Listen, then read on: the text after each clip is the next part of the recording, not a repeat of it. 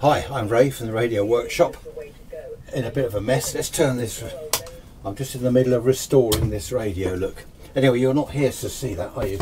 This is what you want to see. Should have cleaned the bench. It's a Datong D70 Morse Tutor. There we are, if I turn it on. There. Now I know quite a few of you will say, I have one of those, or I've still got one of those. Back in the, oh dear, a long time ago, many decades ago, when I first learnt Morse, I got one of these. This isn't the original. Unfortunately, when I passed the Morse exam, I went to Northforeland Radio, you know, radio office there, took the exam, he sent Morse, and I had to write it down, and I sent Morse to him, and I passed, fortunately. I got hold of one of these. Now, a couple of radio amateur friends of mine actually came and, you know, one of them came to my house, I went to the other one's house, they bashed out Morse, etc, etc, and they helped me a great deal. But this was the real help. I got one of these, I forget what it cost back then, I just bought this from eBay. I forget what it cost, but the minute I got it, that was it. I was hooked on this. It really helped me. Wherever I went, I'd have it on the passenger seat in the car. I'd have it, I had headphones, there's a little headphone socket. I had headphones if I was sitting in the lounge, families watching TV. I've got the headphones on, listening to the Morse and writing it down. I even took it into the bathroom. How about that? On the windowsill in the bathroom. Morse code echoing around the bathroom. Fantastic. But from knowing no Morse at all, well, I think I knew SOS. That was about it. I didn't know any Morse at all. To passing the exam was 3 months. No, 12 weeks, that's all. 12 weeks. I mean, it's only 12 words a minute, the exam. I think I got up to about 14, 15 words a minute to be safe, you know. And this is what did it for me. You can turn, obviously, volume. You've got letters, mixed, or numbers. Mixed is quite interesting because you don't know what's coming next. It's a letter or a number. There's, let me just show you. That's at 20 words a minute there. You can turn the speed down like that. Okay. Or, is it the Farnsworth method they call it, where you keep the characters sent quickly, but there we are, you can adjust the gap. So you can listen to the character sent properly, not, it's no good listening to Morse like this, hang on. That's no good. That's D. That's H. You're not getting the rhythm you need. Hang on, where are we?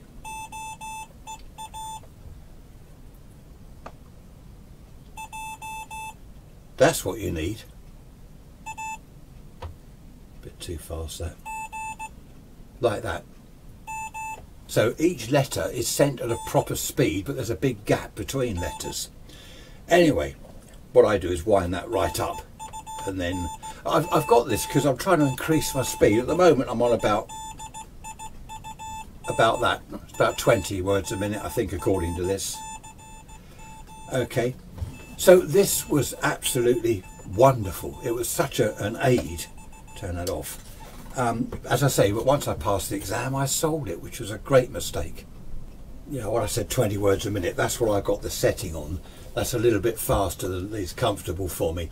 You want to listen to Morse too fast for you when you're learning or trying to increase your speed. It's no good. It's like when you play chess. It's no good playing chess against someone that you're going to beat hands down every time. You want someone better than you. So yeah, I think I'm on about, I can do 15 words a minute comfortably. I'm trying to get up to about 25. A friend of mine the other day, he said, oh, but that's not proper Morse code, is it?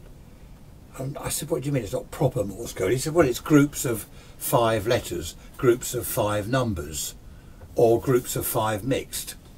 And he said, it's not like writing, you know, sentences, words. I think that's the advantage of this. If you, I mean, I've got various, you know, online apps and stuff, and you go to websites and it bashes out Morse code for you. There's one I do quite a lot. It bashes out quotations by various people. The thing is, if you're writing it down, if it says I live in a big, and the next word you've got H-O, you're going to think house. So you write down USE before it's even finished sending it, only to find it's a hostel or hotel, right? You've then written the wrong word down, the next word's coming along, hang on, I've lost that, and then you're totally lost. So I like the random letters because you haven't got a clue what's coming next. Also with this, you can plug your key into it. So if I turn him on, there we are.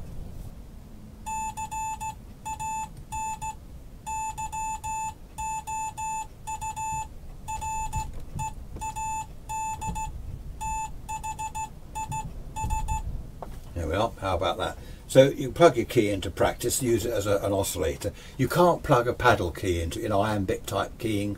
You can't plug a paddle key into it. Paddle P? Dear. Peter Piper picked up, yes, whatever.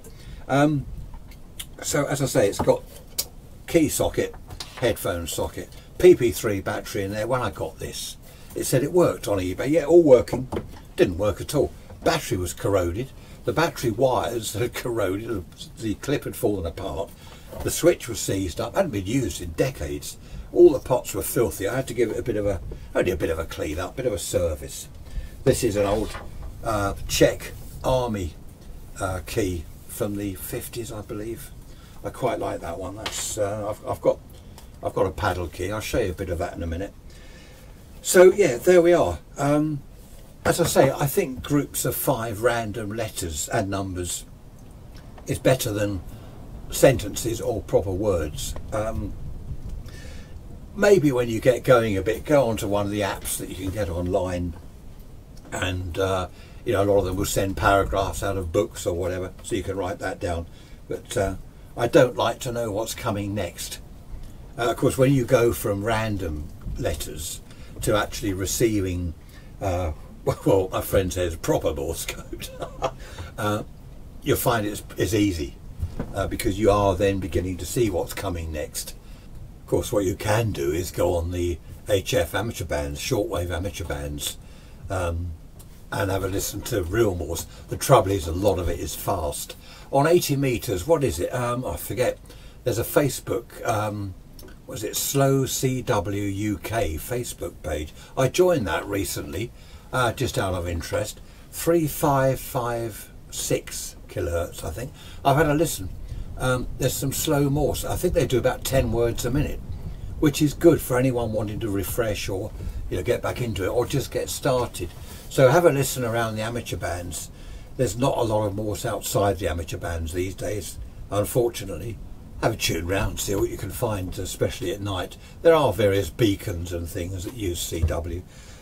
Talking of shortwave, Ian from Newcastle. Hello Ian, if you're watching. Ian rang me the other day trying to get an aerial up. He's in a block of flats 75 feet up, so good height, but interference, hang a wire out of the window, all you're doing is picking up interference from all the flats. Anyway, have a look at this video clip. This is me using the paddle. Hope the lighting's alright for this. I always have trouble with the lighting. I've had to bring you into the radio room to show you the paddle key because it's connected to the transmitter. I'm just going to give you a demonstration.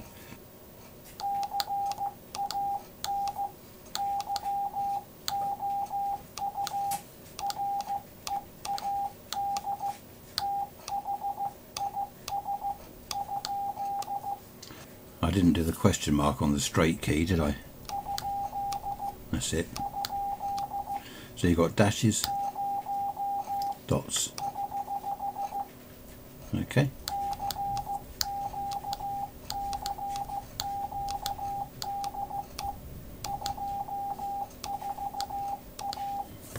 Someone else said to me about this, oh, you can get apps on your phone, you don't need to buy one of these. This is all old-fashioned, you've got everything on your phone now and all sorts of Morse code things. I know that's true, and I've got all that. I just like this. I mean, if you don't like it, don't get one. I like it, so I got one. I do like this because it's with your phone. You've got to go to the app or your iPad or whatever. You've got to go to the app. You've got to start it off. You've got to adjust the speed. With this, you could just muck about with it. You're driving along in your car. It's on the passenger seat. You could turn the volume up. You can turn the speed up as you go. You haven't got to worry about all that messing about. There we are. I like standalone things, as you probably gathered from all my other millions of videos where I like internet radio, a standalone internet radio. People have said, oh, you get all that on your phone. I know you can. I prefer standalone things. Anyway, there we are. Hope you enjoyed that. Hope you like the paddle key. As I said in the video, it's a single paddle. I did have a nice double, twin paddle thing, which you can do proper iambic keying on that. I say you and not I, because I can't do it. I can't do proper iambic. That's when you squeeze the two together. If you squeeze the dot one and then that the dash first, it'll go da da da da da. The other way around, it'll go da da da da da da da. Yeah, something like that. Yes, I do. I used to use a twin paddle all the time, not for iambic, but just for sending ordinary Morse. I like that, but now I've got this single paddle, which I've got used to, and I do like it. It's if you're sending a lot of Morse, which I'm not really, a key, a straight key like this, you can get a bit worn out in the end. Whereas the paddle, as you can see, is just like that, just like that. There we are. You have to rush out. Do you know, I was going to say rush out and buy one of these. They're pretty rare, but just recently I've seen quite a few of these up for sale on eBay and other places. So off you go and buy one. I'll see you on the air sometime with the old key. Yeah, that'd be nice, wouldn't it? Have a CW contact. Right, I'm getting ready for storm, whatever it is coming in. Is it? I can't remember what it is now. We've had several storms. So I'm going to batten down the hatches, and I shall see you next time. Thanks for watching as always. Bye bye for now.